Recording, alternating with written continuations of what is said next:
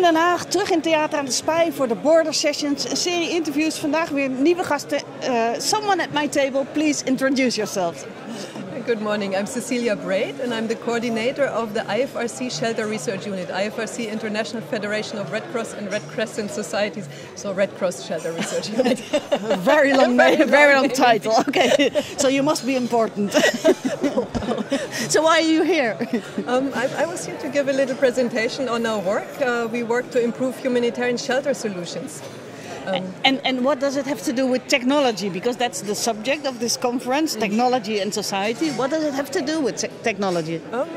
Basically, it's given the global scale of this topic. I was saying between 50 and 70 million people per year are displaced because of natural disaster or conflict.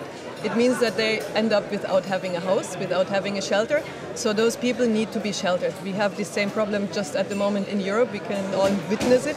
And it means they have to be provided with either tents or other technical solutions to house them for a certain amount of time. So in that sense, we work on improving this kind of technical solutions. We work on tents that are, for example, winterized tents. We also work on local building technologies. If we work in countries like Africa, Asia, etc., then we look at the local materials and techniques. So it's, in that sense, it is technical, I would say. Yeah, but it doesn't have to do with any technical things like apps or computers or things like that, or do they come in? Yes and no. I mean, for the research and development, it's of course not information technology that we use, but we do have a database also of shelter solutions that we established, where we record shelter solutions that have been implemented all over the world in the same systematic and methodological format, and that can other colleagues can look into the database online, and if they're in a context that they haven't been before, they can see what kind of shelters have been implemented in that same context, and they can use that as inspiration and resource for future projects. Yeah. So in that sense, it's a little bit also of information technology, but ours is more building technology, let's say. Yeah. So how many different sort of shelters are there? As many as there are people, I guess. I mean, there's some... Because we see the tents and we see the big white tents and we see... Exactly. I mean, shelter is not only tents. It starts from a plastic sheeting that is distributed after disaster, and people use some building materials that they find, and they build their own little structure with that. And then as a roof? As a roof. Yeah. For example, if their roof has been blown off their house and they just use this plastic sheeting to temporarily repair. Then, of course, there's a whole number of tents. Usually now in the Red Cross and also UNHCR, we're using one standard tent, but we're now developing other standard solutions, because for different contexts, different climates mainly, you need different solutions. Now very much looking into winter solutions for European context, but also around Syria crisis. But if you look at sheltering after disaster, it also means reconstruction. It means to reconstruct the houses that have been destroyed according to local techniques, according to local materials that are available, but with a better solution than it was before, so that in the next disaster it will hopefully withstand and give the people a more safe shelter. Yeah, that probably applies to places where there have been earthquakes or flooding. Hurricanes, flooding, exactly. Yeah. And is there... well, of course, there's a lot of technique developed, so probably there's a lot of changes that can be made. Indeed. I mean, that's what we see through the documentation that we do, and we analyze, and that's where we point out where are the weaknesses, and in each context is a different weakness. It's maybe a material that is not well enough, it's not strong enough and it has to be improved, or maybe a technique that is not really resistant against earthquake, for example, and you need to introduce a new technology, etc. So it really depends on the context, on the type of disaster, on the climate, on the culture of the people as well, because they want to have something that fits into their cultural context and that is fit to their use also of the shelter. So it's a very complex topic with a lot of different challenges to be resolved. Yeah. Can you give a practical example where you saw where a new material was used, for example, and that made a huge difference? Well, one of our most recent developments, it's actually a winter tent that we developed basically for the operations around the Syria crisis, because they're the tents that were used in the first phase are the standard tents that are normally being used in more moderate and warm climates. Now in those regions they face quite harsh winters with snow, with -degrees. How cold will it get? At least -5 it can get in the south of Turkey, in northern Iraq, etc. There will be snow. They already have snow, I think, even now in Lebanon.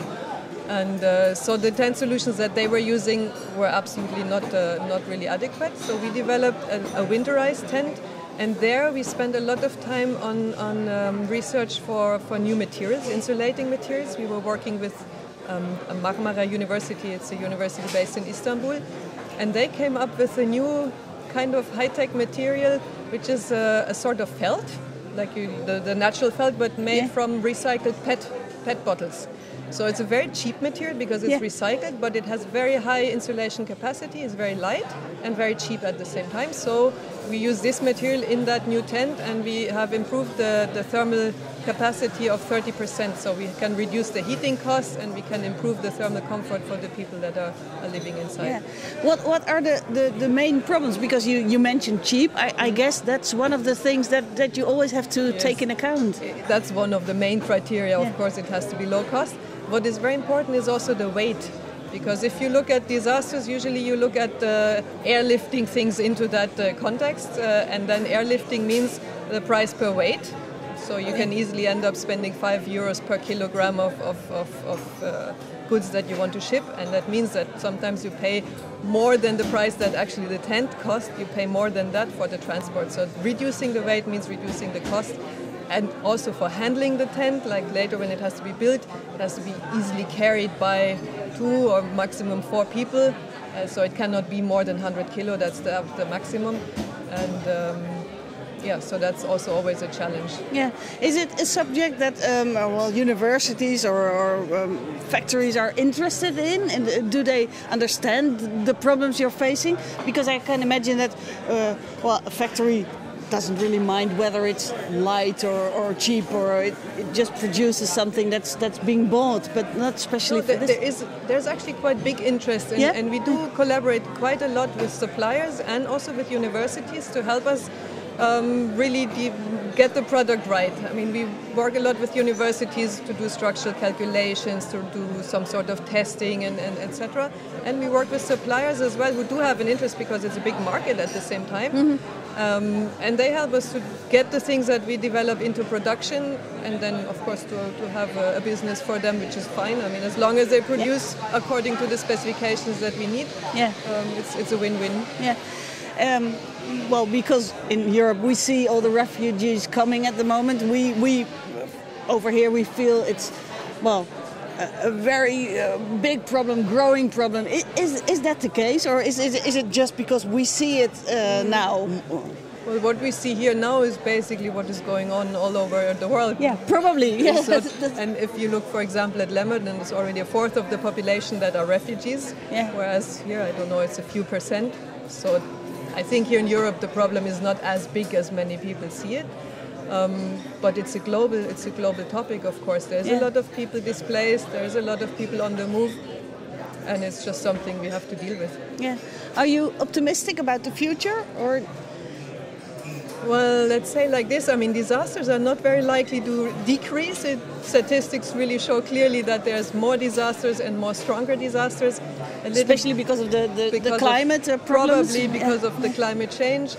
And conflicts are also apparently affecting more and more people at the moment, at least. So for that, I'm not in the position to give a prognosis. But I do see that we make a lot of improvements in developing our sector. So in improving humanitarian shelter solutions, I think we've made some big steps. And it's our little part that we can contribute to make the situation a bit better. Yeah, so in that way, it is a better time than, say, 50 years ago. Yeah, definitely. For humanitarian sheltering, it's a good time, actually. We have a lot of work. Okay, well, thank you very much. Thank you. Goed, tot zover. Blijf kijken, straks een volgende gast.